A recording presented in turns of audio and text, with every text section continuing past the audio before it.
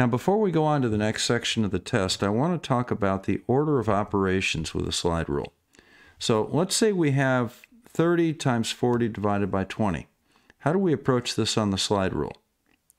Do we multiply 30 by 40 and then divide by 20? Do we divide 1 by 20, then multiply it by 30 and then by 40? Or do we start at 30, divide by 20, and then multiply by 40? Let's look at the number of movements that we have to make each way. We want to pay attention to the movements of the slide and of the cursor. Now, the first time what we're going to do is we're going to multiply 30 by 40, and then we'll divide by 20. So we'll come out here to 30. Okay, so we have to move to the index. That's one move of the slide. We move the cursor down to 40.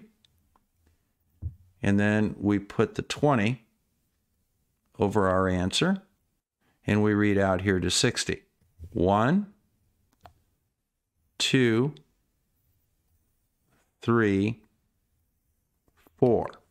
So let's divide 1 by 20.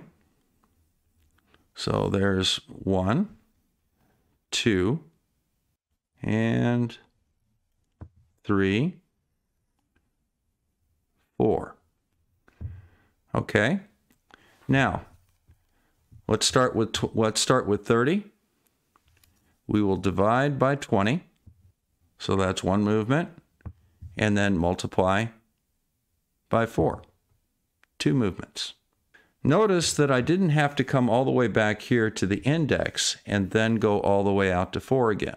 The way you do complex operations like this with a slide rule is you put your cursor on the first number, and then you immediately go to your next operation. So if you're going to multiply, you put the index over your number. If you're going to divide, just go straight to the division and put the number you're dividing into your initial number right over it. Then you have an intermediate result out here. You don't need to go here. You can just go straight to your next operation, which is multiplying that number by 4. And we're already done. 2 moves.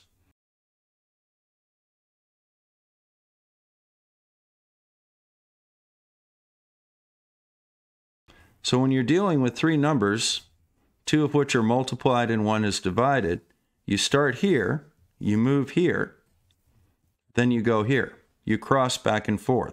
You don't come straight across and then down. So in our next episode, we're going to do problems 6 through 10 from the Texas Slide Rule Championship, and we'll see this in action. This is Bob the Science Guy. Thanks for stopping by. Make sure you follow me for more slide rule action.